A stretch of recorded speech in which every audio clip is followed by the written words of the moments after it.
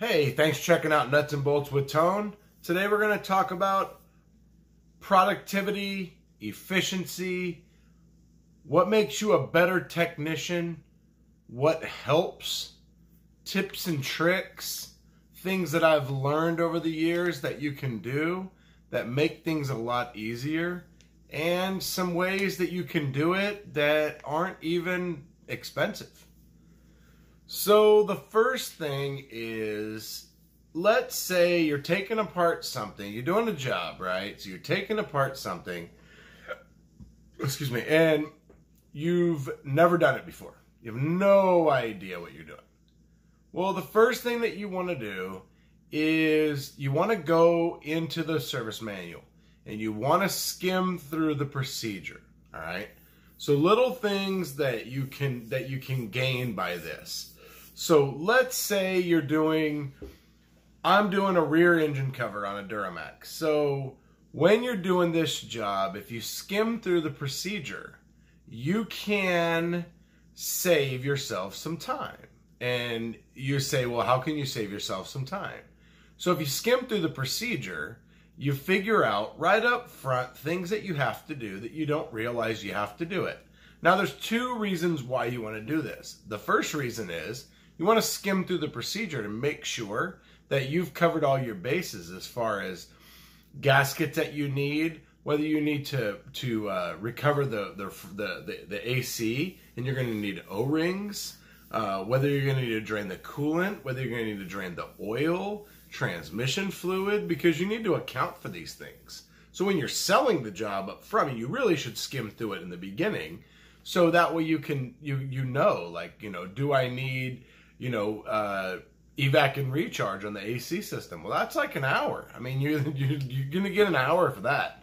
Do we need coolant? All right. Well, I mean, think about it. You have a vehicle that takes 3 gallons of coolant.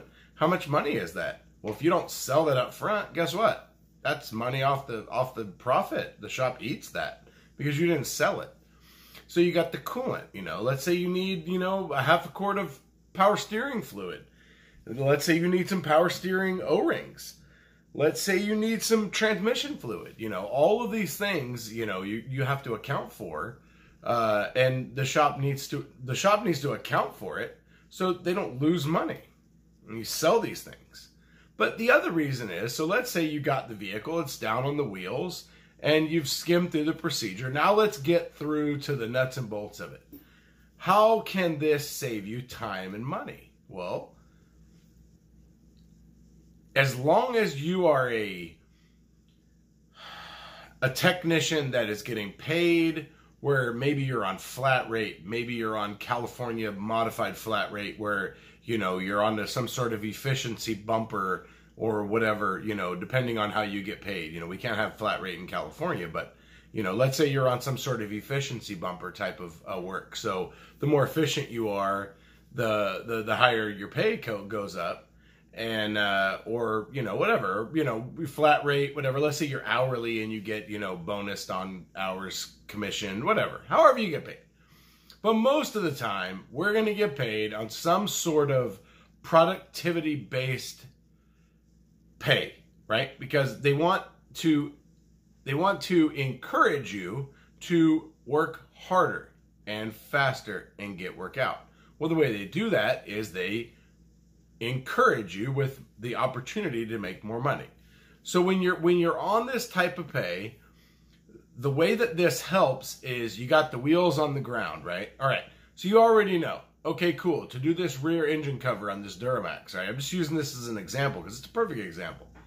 Got this Duramax, and you're going to do the rear engine cover, right? So you've already kind of skimmed through it. Transmission's got to come out, right? Starter's got to come out. Well, the wheels are on the ground. So at this point, we've determined that most of the work, all of the work is going to be done under the vehicle. Very little work above the vehicle. But some things that are going to be done. If you skim through the procedure, you find out that the upper oil pan's coming off. You find out that the transmission's coming out. So up top, what can we do? We can remove the dipsticks. The dipstick out of the tube. We can disconnect the batteries. Okay, then we lift it up. We already know the starter's coming out, and we've kind of skimmed through, well, how do you get the starter out of a Duramax? you take the passenger wheel liner out. So now you've got on the ground, you've got the dipsticks out, you've got the batteries disconnected, you lift it up, and now you're taking out the wheel liner, you're taking off the wheel, taking out the starter while you're there, right? You lift it up. Well, now before you even touch anything at the back, you're at the front and you're draining the coolant, because you already know the coolant runs through the rear engine cover. That's why we're resealing the engine cover, because of coolant. So you're doing all of this. You got the coolant draining. You got the transfer cases coming out. The transmission's coming out.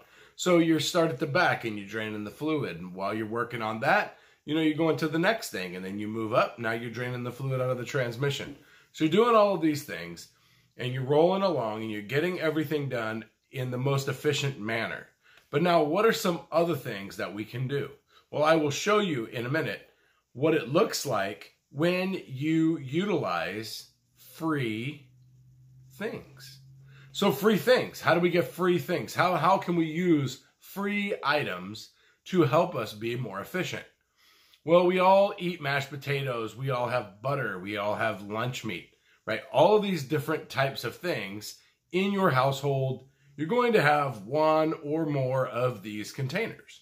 And they're going to be, rectangle containers. Maybe they're this tall. Maybe they're mashed potato containers and they're this tall. Maybe it's a butter dish. Maybe it's after Easter, which is coming up. Guess what? After Easter, if your kids dye Easter eggs, you got these little plastic cups. They're about this big around and they're about that tall. Pink, yellow, green, blue, right? Usually have like 6 of those things. Keep those. I actually have Easter egg containers and I use them.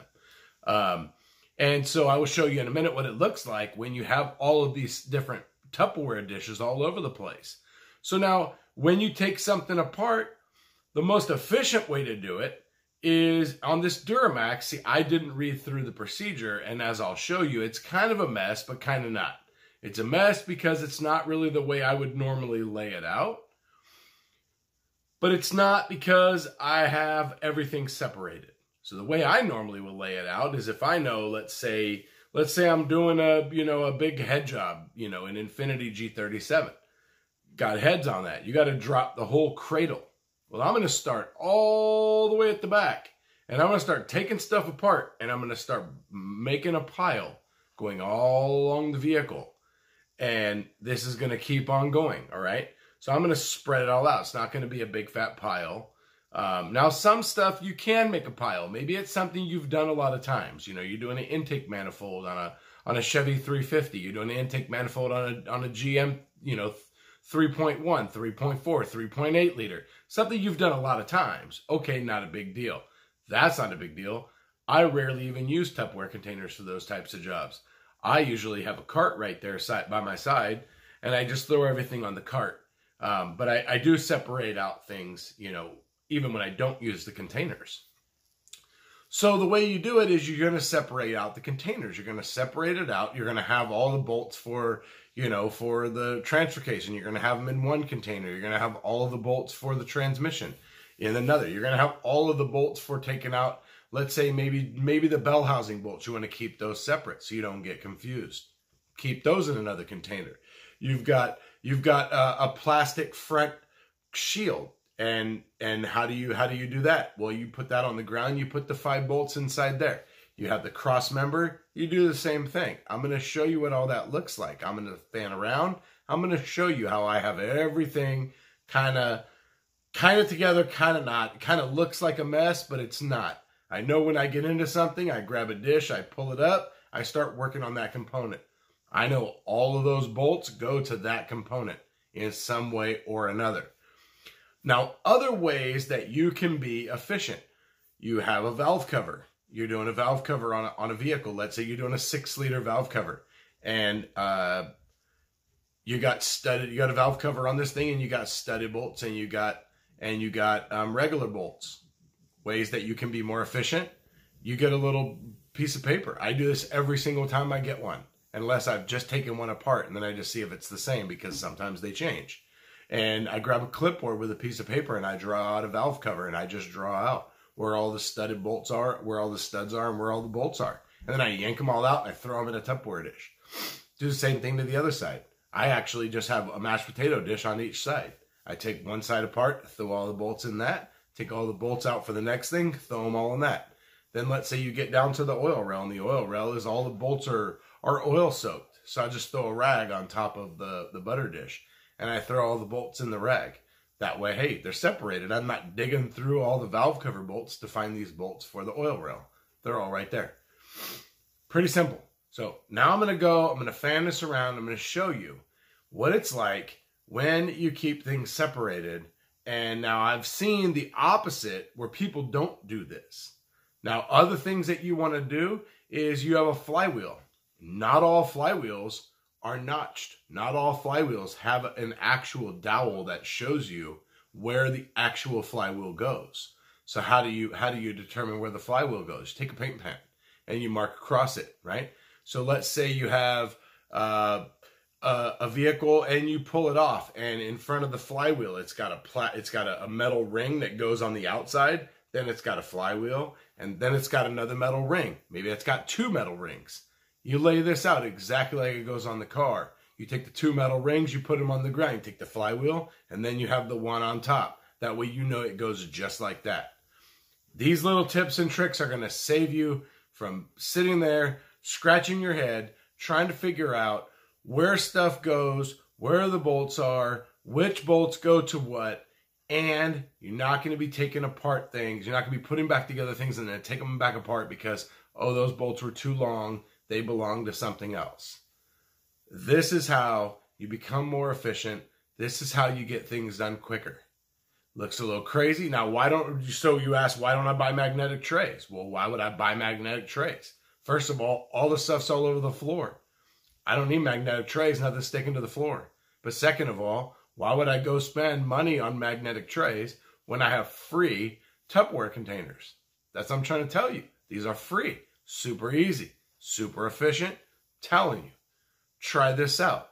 Leave a comment below. Let me know what you think about this. Let me know how it saved you some money. Let's go check out what it looks like when you're taking apart a Duramax rear engine cover, which turned out to be a lot bigger of a job than I anticipated. Let's check it out. All right, here we go. We're just going to pan out and look at all of this mess.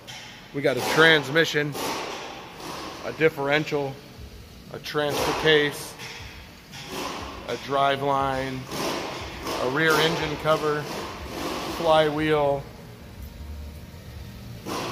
upper oil pan is in the parts washer. Lower oil pan is here.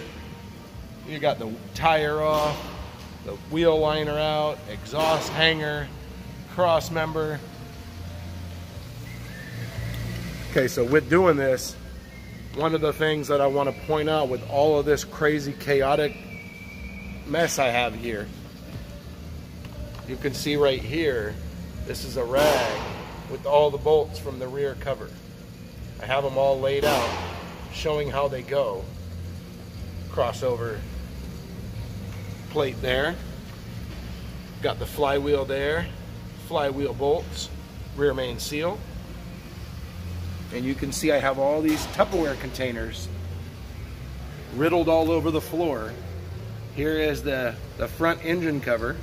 Okay, you can see how I have the bolts in the cover. Got bolts in that.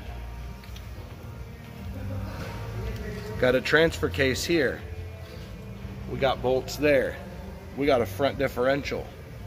We got a rear cross member. We have another cross member. You can see I have the bolts laid out in the cross member. Lug nuts in the wheel cover. Push pins in the plastic cover for the wheel liner. I have all of these Tupperware containers showing all the different things and where they go. So I know that whenever I get ready to put the lower cover on, there's the bolts. When I get ready to put the upper cover on, there's the bolts. So basically, what I'm trying to show you in this video is why it is important to have Tupperware containers. These things are free. Mashed potatoes, Easter egg dyeing cups, old AC oil cup. All these little containers, lunch meat containers, you use these containers all the time. Don't throw them away. Keep them, clean them, use them. Use them for this, for organization. Show you how to be more efficient with all of this stuff. Bolts up here for the side cross member. These are all really important things that you want to do, because when you go to put this thing back together, maybe it's Monday, maybe it's Friday, maybe it's 2 weeks from now. This one's got a head gasket leaking now. Maybe we are pulling the motor. So that means that all of this is going to change. However, I have all my organization. I know what everything is and where it all is. Got the transmission strapped to the jack just because I don't know how long it's going to be there.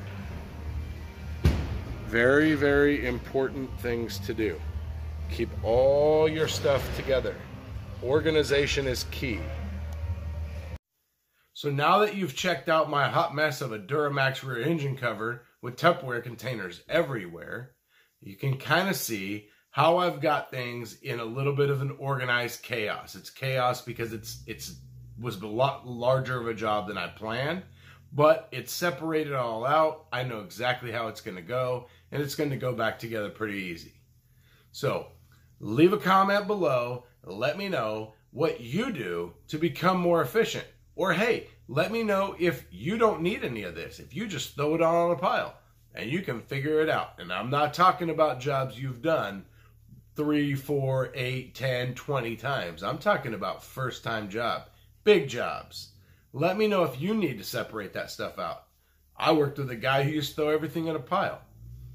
He would whip it all back together. Now, I just started in the industry, so I actually don't know how fast he was. I know he can get it all together, but I know I'm fast. So I know that the way I do it works, and I make money doing it, and that's why I'm here letting you know what you can do to become more efficient and make more money. Thanks for checking out Nuts and Bolts with Tone. I appreciate you watching the video. Comment below. Let me know what you think about this. Hit the like button, hit the subscribe button, hit that bell. You get notified of all of my future content, which you want to watch that because I got a lot of good stuff coming. And check me out on Instagram at Nuts and Bolts with Tone. And see you next time.